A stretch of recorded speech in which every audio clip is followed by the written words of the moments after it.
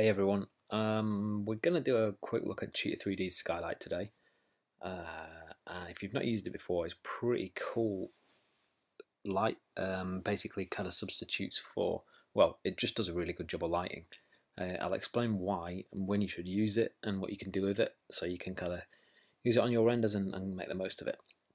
Okay, so I've fired out a few renders here. As you can see, I'll just click through them.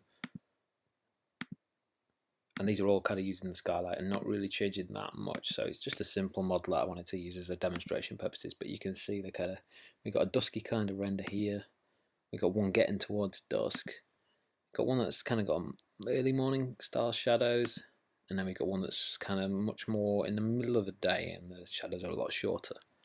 So I'm going to show you how to set up the Skylight now, where you'll find it in Cheetah and what you can kind of do with it.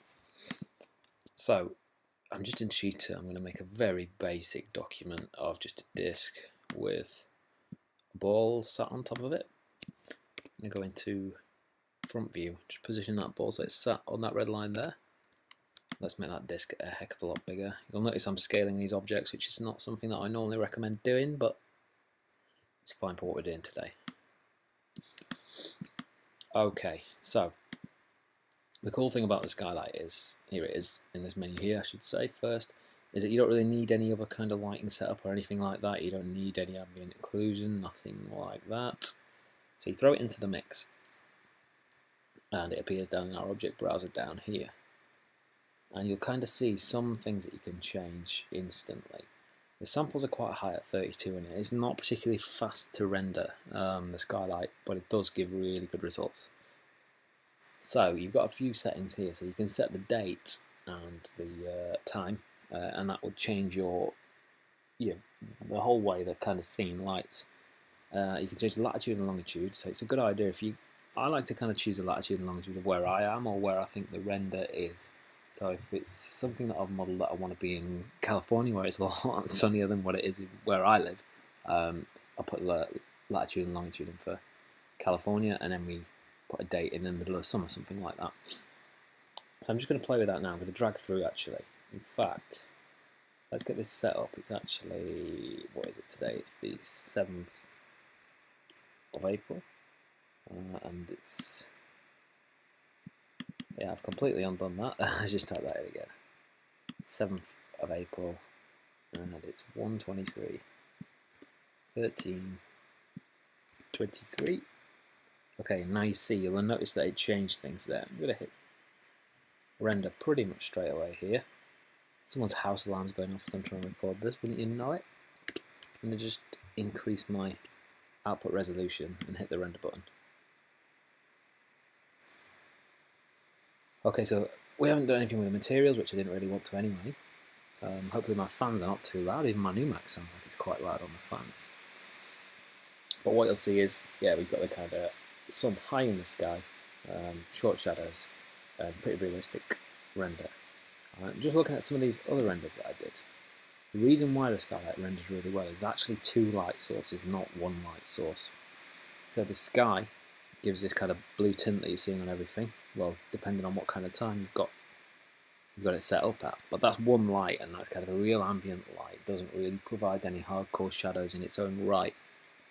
But what it does do is it lights from all angles, which is the key to lighting things realistically in 3D. Nothing in the real world is lit by really one source. There's always bounced light, there's always another light source. There's not always another light source, but there's always bounced light and things like that that kind of make it seem like there's another light source. So because the Skylight's got this surrounding sky kind of atmosphere that lights things, that does tend to give off the realism. And the second light that it's got is obviously the sun, and this is the one that casts these hard-edged shadows. And again, that just gives it some direction and a little bit more purpose. So you've seen on the Skylight how we can change the time, and as we kind of pull through this, I'm going to pull through this, so it's going to change the time, and you can see now. Do you see the sun there? Did you see it? It's orbiting the object. So if I take it to the middle of the night, let's say 1 AM, let's hit the render button. Not much light at all, which is what we want from the Skylight. We don't really think it should really provide much light at 1 AM. Okay, I'm going to stop that render. The other thing to notice is that you can, if you click this geometry button here, as I render this, let's just change the time so it's a little bit more accurate. I'm going to pull these samples down to just 8, just for the sake of these renders that I'm doing now. Okay, what you'll see now, since I've clicked that geometry thing, geometry checkbox, we're now starting to see some background.